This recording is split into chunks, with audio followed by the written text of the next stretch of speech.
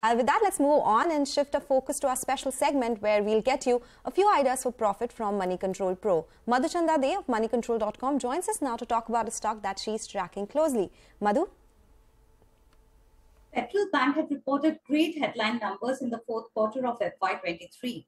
However, the stock has underperformed both the Bank Nifty and the Nifty, perhaps due to Street's excessive concern about the sequential decline in interest margin. The management, however, has clarified that it is on account of large deposit repricing, and now almost 80% of its deposits have gotten repriced, and hence the management is guiding to stable interest margin going forward. We nevertheless see enough and more levers for return on asset uptick. Growth remains strong and deposits have started catching up, although that merits focus in this competitive environment.